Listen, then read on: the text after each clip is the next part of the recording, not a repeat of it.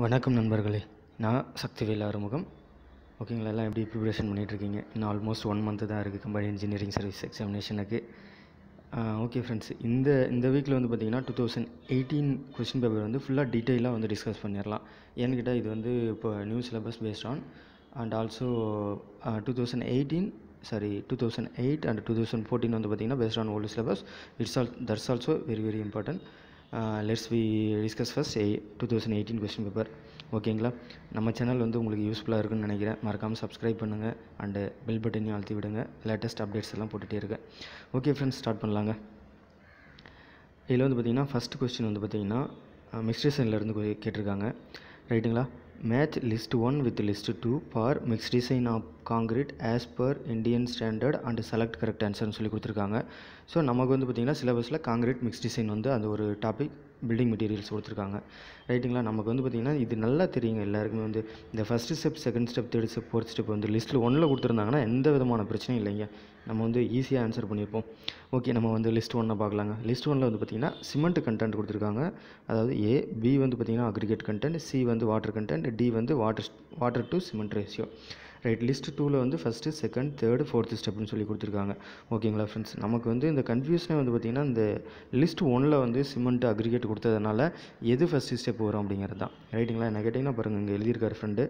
அந்த மாதிரி வந்து நீங்கள் அது நம்ம எதை கொண்டு போவோம் அப்படின்னு எழுதிட்டிங்கன்னா வந்து ஈஸியாக இருக்குங்க. ஸோ ஃபஸ்ட்டு ஸ்டெப் வந்து பார்த்திங்கன்னா water cement ratio, second step வந்து அந்த வாட்டர் சிமெண்ட் ரேஷியோலேருந்து வாட்டர் கண்டுபிடிப்போம். தேர்டு வந்து பார்த்திங்கன்னா ஆக்சுவலாக இது வந்து Indian standard code புக்கிலேருந்து water content எவ்வளோ வந்து வால்யூமுக்கு தேவைப்படுதுன்னு கண்டுபிடிப்போம். இந்த வாட்டர்லேருந்து தான் வந்து சிமெண்ட் கண்டுபிடிப்போம். ஃபைனலாக வந்து பார்த்திங்கன்னா ஃபோர்த் ஸ்டெப் அக்ரிகேட்டை பற்றி கண்டுபிடிப்போங்க. ரைட்டுங்களா? இந்த ஸ்டெப் வந்து பார்த்திங்கன்னா நம்ம ஷெட்டி புக்கு தான் ஸ்டாண்டர்டான புக் எனக்கு தெரிஞ்ச வரைக்கும், காங்கிரீட் டெக்னாலஜியை பொறுத்த வரைக்கும். அதில் என்ன கொடுத்துருக்காருன்னு பார்த்துடலாங்களா? So correct answer is option டிங்க. First இன்னொரு டைம் ஆன்சர் சொல்கிறேன். ஃபஸ்ட்டு ஸ்டெப்பில் வந்து வாட்டர் சிமெண்ட் ரேஷியோ கண்டுபிடிப்போம். செகண்ட் ஸ்டெப்பில் வாட்டர் கண்டென்ட், தேர்ட் ஸ்டெப்பில் வந்து சிமெண்ட் கண்டென்ட், ஃபோர்த் ஸ்டெப்பில் அக்ரிகேட் கண்டென்ட். ஓகேங்களா ஃப்ரெண்ட்ஸ்? ரைட்டுங்க. ஃபஸ்ட்டு ஸ்டெப்பில் வந்து பார்த்திங்கன்னா கிவன் டேட்டாங்க. அதாவது ஒருவேளை நம்ம சம் சால்வ் பண்ண போகிறோம் அப்படின்னா ஸ்டாண்டர்டாக அவங்க டேட்டா ப்ரொவைட் பண்ணிடுவாங்க. ரைட்டுங்களா? ஒருவேளை அப்படி இல்லை, நம்ம வந்து 3 க்யூப் வச்சுட்டு நம்ம அதுக்கான ஸ்ட்ரென்த்து வந்து what ever 7 days R 3 days R 21 days 28 what ever maybe வந்து இந்த நம்ம வந்து கண்டுபிடிக்கணும் அப்படின்னா இதெல்லாம் ஸ்டாண்டர்டாக வந்து லேபில் பண்ணக்கூடியது. ரைட்டுங்களா? டெஸ்டிங் லேப்லாம் நிறைய அவுட் சைடு இருக்குங்க இல்லையா? அப்பார்ட் ஃப்ரம் காலேஜ் நம்ம அவுட் சைடில் நிறைய லேப்ஸ் இருக்குங்க. அங்கே வந்து இந்த மாதிரி தான் வந்து டெஸ்டிங் பண்ணுவாங்க. ரைட், ஃபஸ்ட் வந்து பார்த்திங்கன்னா fines modulus of fine aggregate, அப்புறம் unit weight of course aggregate, specific gravity of cement, fine aggregate, course aggregate, absorption characteristics of fine aggregate and course aggregate. இதெல்லாம் வந்து பார்த்திங்கன்னா ஸ்டாண்டர்டான வேல்யூஸ். நம்ம சம்மில் சால்வ் பண்ணுறப்ப ஸ்டாண்டர்டாக கொஸ்டினில் கொடுத்துருவாங்க. பட் அதர்வைஸ் இப்போ நம்ம வந்து ஒரு லேப் இன்சார்ஜாக இருக்கும் அப்படிங்கிற டைமில் இந்த வேல்யூஸ்லாம் நம்ம மேனுவலாக கண்டுபிடிக்கணும். ரைட்டுங்களா? ரைட், செகண்ட் ஸ்டெப்பில் என்ன பண்ணுவோம்னா ஆவரேஜ் டிசைன் ஸ்ட்ரென்த்து. அதாவது நம்ம வந்து இதில் பார்த்திங்கன்னா இந்தியன் ஸ்டாண்டர்டில் மீன் கம்ப்ரசிவ் ஸ்ட்ரென்த் அப்படின்னு சொல்லிட்டு கண்டுபிடிப்போம். ரைட்டுங்களா?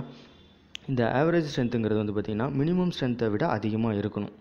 நம்ம சிக்மா எக்ஸ்பார் டிவைட் பை என், அதாவது ஒரு 4 க்யூப் போட்டோம்னா 4 க்யூபோட ஸ்ட்ரென்த் வேல்யூ டிவைட் பை 4ன்னு போடுவோம் இல்லைங்களா? இது வந்து ஆவரேஜ் ஸ்ட்ரென்த்துங்கிறது அதிகமாக இருக்கும். மினிமம் ஸ்ட்ரென்த்தை விட ஆவரேஜ் ஸ்ட்ரென்த் அதிகமாக இருக்கணும். ஓகேங்களா? அதாவது இது வந்து செகண்ட் ஸ்டெப்பில் நமக்கு வந்து கொடுத்துருக்கிற 4 ஆப்ஷன் வந்து பார்த்திங்கன்னா லிஸ்ட்டில் இதுக்கப்புறம் வர்றது தான் கொடுத்துருக்காங்க. ஸோ நம்ம எது வருதோ அது போட்டுக்கலாம். ரைட்டுங்களா? ஒருவேளை நம்ம ஆவரேஜ் டிசைன் ஸ்ட்ரென்த் கொடுத்துருந்தா அதுதான் செலக்ட் பண்ணியிருக்கணும் first option. Right friends, third option பார்க்கலாங்களா? இது வந்து பார்த்திங்கன்னா வாட்டர் சிமெண்ட் ரேஷியோ. ஸோ இது வந்து பார்த்திங்கன்னா டேபிள் 11.1, அதாவது ஷெட்டி புக் நான் ரெஃபரன்ஸ் நம்பர் கீழே கொடுத்துருக்க பாருங்களா? காங்கிரீட் டெக்னாலஜி பை ஷெட்டியில் வந்து பார்த்திங்கன்னா 489ல் இதுக்கான ப்ரொசீஜர் கொடுத்துருக்காரு அவர்.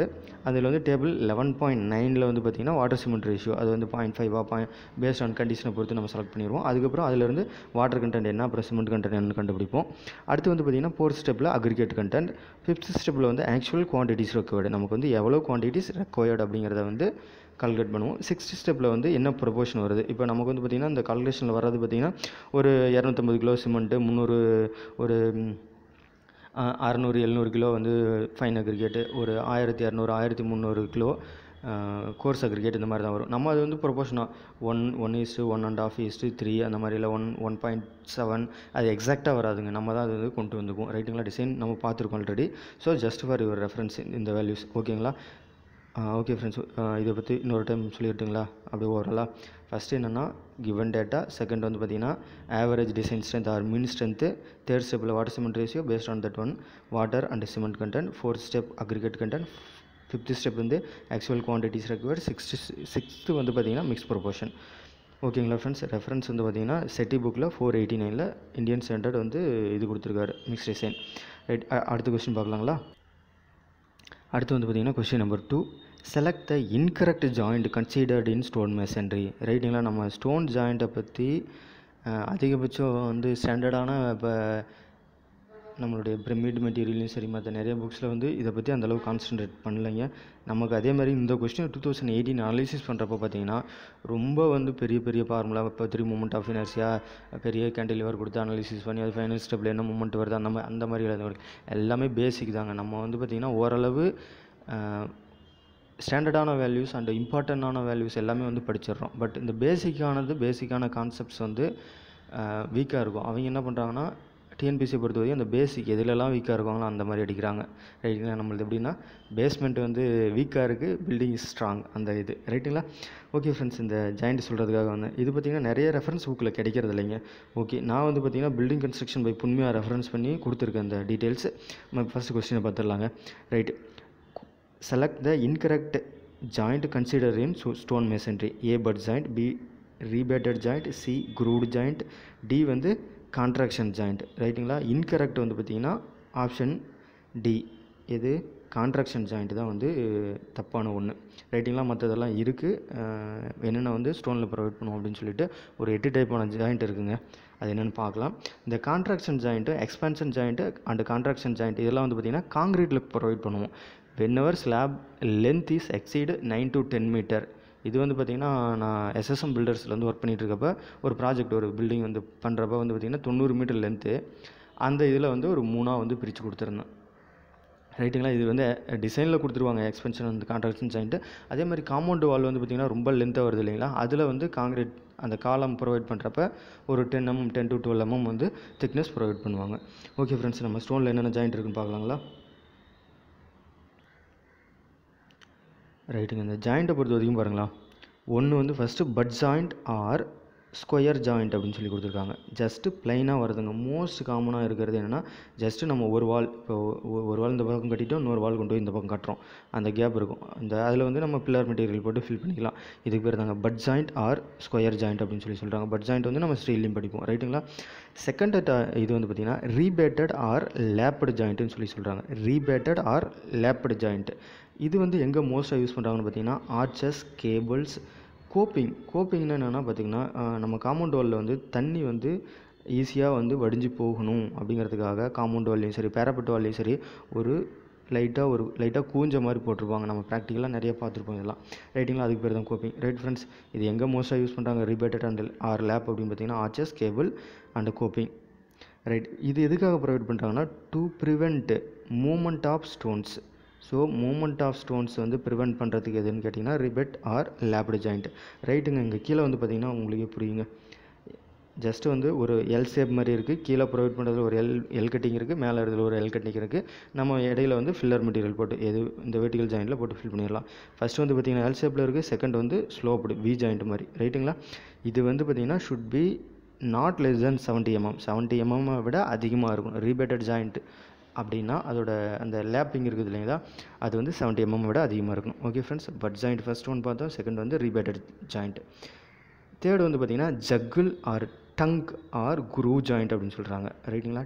ஜக்கிள் R tongue R crew joint. டங்க்குன்னு நாங்கள் நாக்கு வெளியில் நீட்டிகிட்டு இருக்குங்க. ஒரு ஸ்டோனில் வந்து பார்த்திங்கன்னா இந்த படம் பாருங்களா, ஒன்றில் வந்து யூ ஷேப் மாதிரி கட்டிங் இருக்குது, இன்னொன்றில் வந்து பார்த்திங்கன்னா டங்க் மாதிரி அந்த நீட்டிகிட்டு இருக்குது. அதுக்கு தாங்க டங்க் ஜாயிண்ட் அப்படின்னு சொல்லி சொல்கிறாங்க. R crew joint. குரூ ஜாயிண்ட்னா இந்த பிளாக் எடுத்துகிட்டு அது குரூ ஜாயிண்ட். ரைட்டுங்களா? Okay, to prevent sliding along the side of joint. So to prevent ஸ்லைடிங்கை வந்து நம்ம ப்ரிவெண்ட் பண்ணுறதுக்கு என்ன ஜக்கிள் ஆர் டங்க் ஆர் குரூ ஜாயிண்ட்டை வந்து யூஸ் பண்ணுறாங்க. ரைட்டுங்களா? ஓகே, அடுத்த டைப்பான ஜாயிண்ட் வந்து பார்த்திங்கன்னா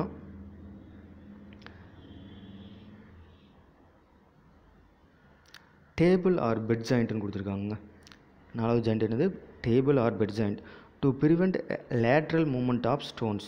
ஸோ லேட்ரல் மூமெண்ட் அதாவது வெர்டிக்கல், அதாவது லாங்கிடியூடினல் இல்லாமல் நம்ம ஹரிசாண்டல் ஃபோர்ஸ் கொடுக்குறப்ப வெர்டிக்கல் ஃபோர்ஸ் இல்லாமல் ஹரிசாண்டல் ஃபோர்ஸை ரெசிஸ்ட் பண்ணுறதுக்காக வந்து ப்ரொவைட் பண்ணுறது டேபிள் ஆர்பிட் ஜாயிண்ட். ஓகேங்க, இது எந்த இடத்துல இந்த மாதிரி ஃபோர்ஸ் அதிகமாக இருக்கும்? C Waals where lateral pressure is heavy. நம்ம வந்து இங்கே ஒரு வாழை கட்டியிருக்கோம், எப்பயுமே இந்த அலையோட ப்ரெஷர் வந்து அடிச்சுட்டே இருக்கும். ஸோ லேட்ரல் ஃபோர்ஸ் அதிகமாக இருக்குது. இதே ப்ரிவெண்ட் பண்ணுறதுக்காக டேபிள் ஆர்பிட் ஜாயிண்ட் ப்ரொவைட் பண்ணுறோம். இதில் பாருங்களா, இது வந்து பார்த்திங்கன்னா வேர்ட்டிக்கலாக இருக்குது. இந்த பா ஷேப் அதாவது கொடுத்துருக்கிறது யூ ஜாயிண்ட் வந்து வேர்ட்டிக்கலாக இருக்குது. இது வந்து இந்த மாதிரி மிடில் தான் கொடுக்கணும்னு அவசியம் கிடையாது, கார்னர்லையும் ப்ரொவைட் பண்ணுறலாங்க. ரைட்டுங்களா? இது 2 பிளாக், இங்கே ஒரு ஸ்டோன் இங்கே ஒரு ஸ்டோன், அதை ஜாயின் பண்ணுறதுக்காக நம்ம ப்ரொவைட் பண்ணக்கூடியது. ரைட்டுங்களா? அடுத்து வந்து பார்த்திங்கன்னா கிராம்ப்டு ஜாயிண்ட் அப்படின்னு சொல்லியிருக்காங்க. கிராம்ப்டு ஜாயிண்ட்னா என்னங்க? நம்ம வந்து ஒரு யூ ஷேப் வந்து ஸ்டீல், அதாவது மெட்டலுக்கு பதிலாக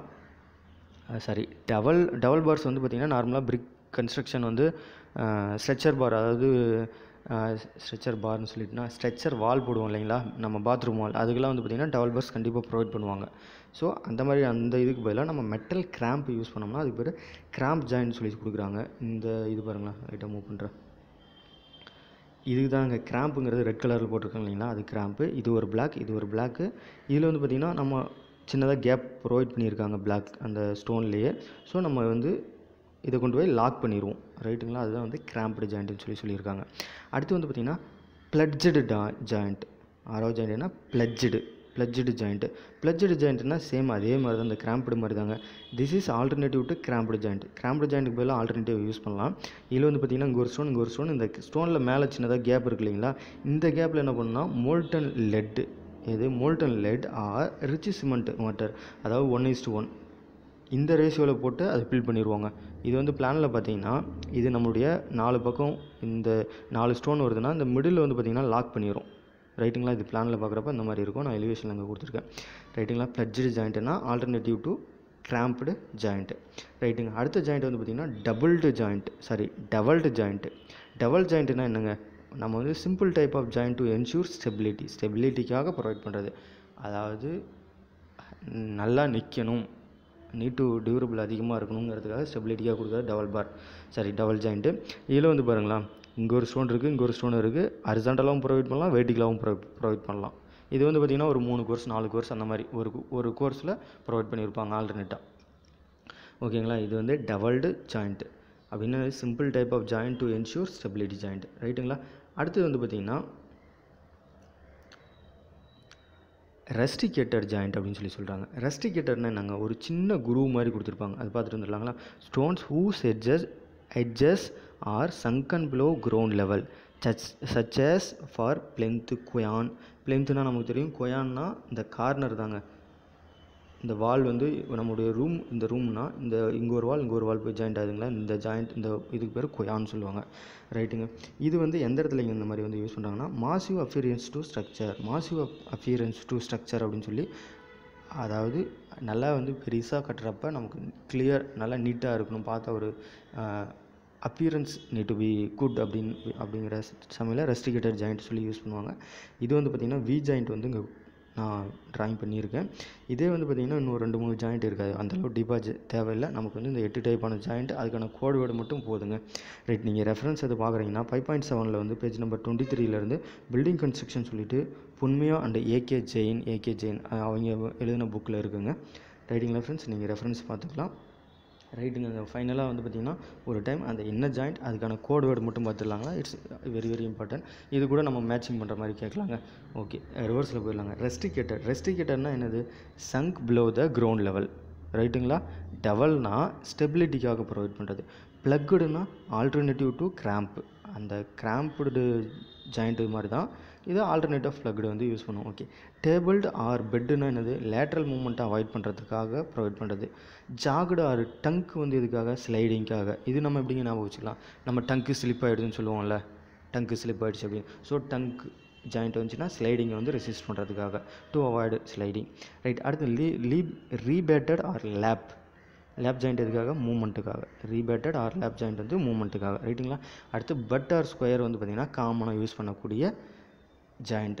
ஓகேங்களா ஃப்ரெண்ட்ஸ்? இதுவே பெரிய கிளாஸ் எடுத்த மாதிரி இருக்குன்னு நினைக்கிறேன் உங்களுக்கு, பட் இட்ஸ் இம்பார்ட்டன்ட். ரைட்டுங்களா?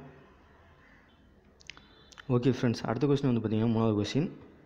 இது உங்களுக்கு ஓகேங்களா? 2வது கொஸ்டின் வந்து என்னென்ன ஜாயிண்ட் ப்ரொவைட் பண்ணுறோம், 8 டைப்பான ஜாயிண்ட் ப்ரொவைட் பண்ணுறோம், அதுக்கான கோட் வேர்ட்ஸ் பார்த்துக்கோங்க. அடுத்து வந்து பார்த்திங்கன்னா third question, the masonry constructed using more then one material to improve the appearance.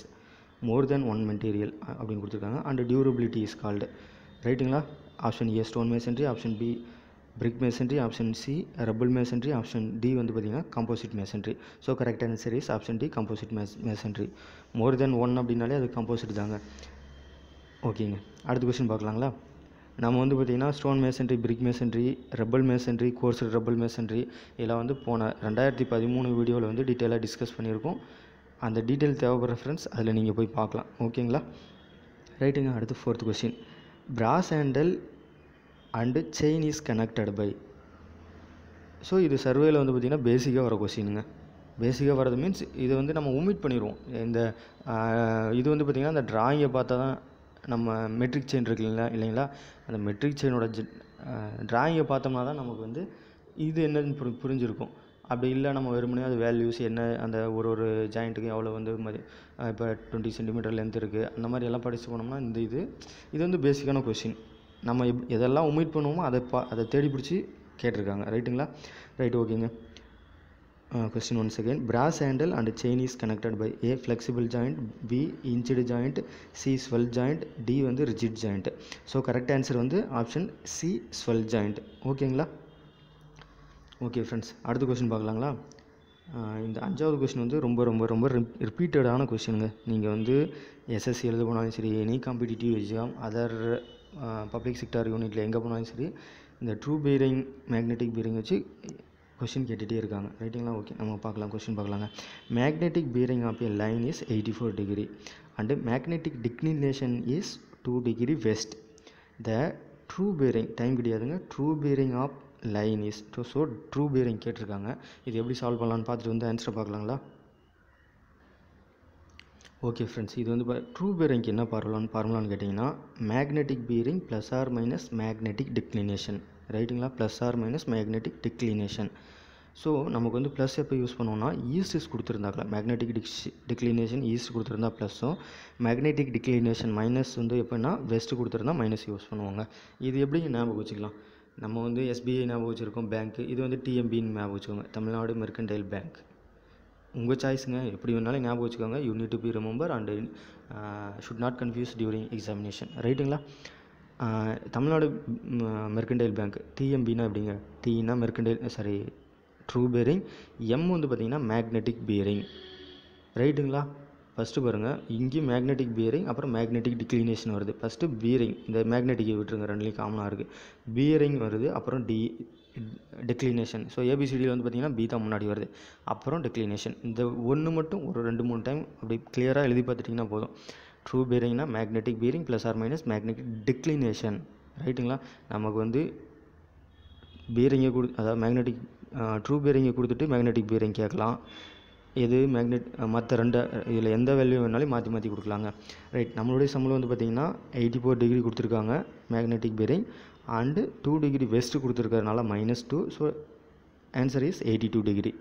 ரைட்டுங்களா? ஓகே, இது வேறு மாதிரி எப்படிங்க கேட்கலாம்? அதாவது இந்த சம் கிடையாது, நான் வேறு ஒரு சம் எக்ஸாம்பிளுக்கு எடுத்திருக்கேன். ஓகேங்களா? இங்கே பாருங்களா, நமக்கு என்ன கொடுத்துருக்காங்க, magnetic bearing of A line வந்து south 35 degree 30 east and magnetic declination is 4 degree 30 minutes east, then true bearing சொல்லி கேட்குறாங்க.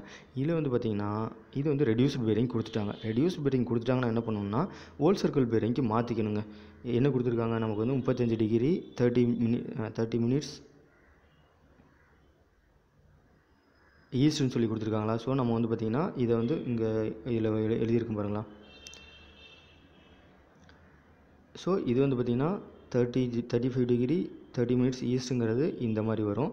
இதை வந்து நம்ம வந்து ஹோல் சர்க்கிள் பீரிங் மாற்றணும்னா 180லேருந்து மைனஸ் பண்ணோம்னா 144 30 மினிட்ஸ் அப்படின்னு சொல்லிட்டு வந்துடுது. இது வந்து பார்த்திங்கன்னா ஸ்டெப்பில் 1 கொடுத்துருப்பாங்க. Reduced bearing to whole circle பீரிங்கை மாற்றியாச்சு. இப்போ தான் வந்து நம்ம ட்ரூ பீரிங் கண்டுபிடிக்கணும். மேக்னெட்டிக் பீரிங் வந்து பார்த்திங்கன்னா இது அந்த ஹோல் சர்க்கிள் பீரிங் வரது தான். So 44 degree 30 minutes plus R minus magnetic டிக்ளினேஷனாக நமக்கு வந்து பார்த்திங்கன்னா மேக்னெட்டிக் டிக்ளினேஷன் எவ்வளோ கொடுத்துருக்காங்க, 4 டிகிரி 30 மினிட்ஸ் ஈஸ்ட் கொடுத்துருக்காங்க. ஸோ ஈஸ்ட் வந்தால் ப்ளஸ்ஸு. ரைட்டுங்களா? ரெண்டையும் ஆட் பண்ணோம்னா 149 டிகிரின்னு வருது.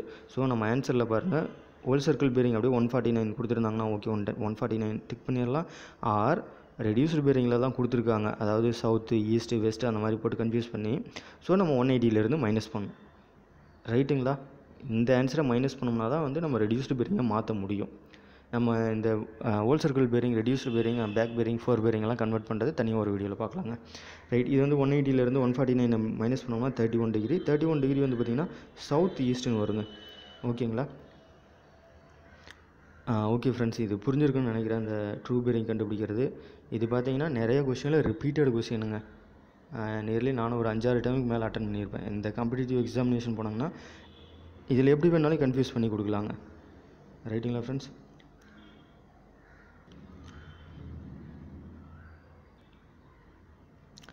ஓகே ஃப்ரெண்ட்ஸ், இந்த கொஸ்டினுக்கு நம்ம வாங்க. உங்களுக்கு அண்டர்ஸ்டாண்ட் ஆகிருக்குன்னு நினைக்கிறேன். 84 - 2 வந்து 82 டிகிரி கரெக்ட் ஆன்சர். ரைட்டுங்களா? ஓகே ஃப்ரெண்ட்ஸ், நம்ம அடுத்த வீடியோவில் நெக்ஸ்ட் வந்து டிஸ்கஸ் பண்ணலாம். ரொம்ப நேரம் ரொம்ப லென்த்தாக போட்டால் வந்து வாய்ஸ் போர் அடிக்க ஆரம்பிச்சிடும் இல்லைங்களா? தேங்க்யூ ஃபார் வாட்சிங் friends and all the best. B prepare. ஏதாச்சும் ஹெல்ப் வேணுன்னா மறக்காமல் கேளுங்க. தேங்க்யூ.